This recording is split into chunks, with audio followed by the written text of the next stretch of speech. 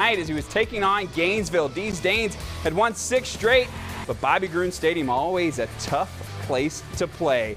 And Gainesville would get on the board first. They toss it out to 9 Cheeks, and he just turns into a red flash, streaking down the sidelines. Touchdown, Red Elephants.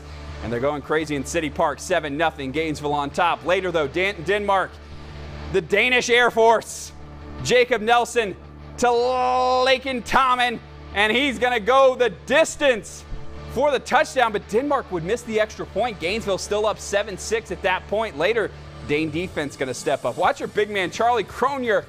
Yeah, he grabbed the interception. We'll give you another look. But Gainesville gets the dub tonight, 13-6, the final. The Class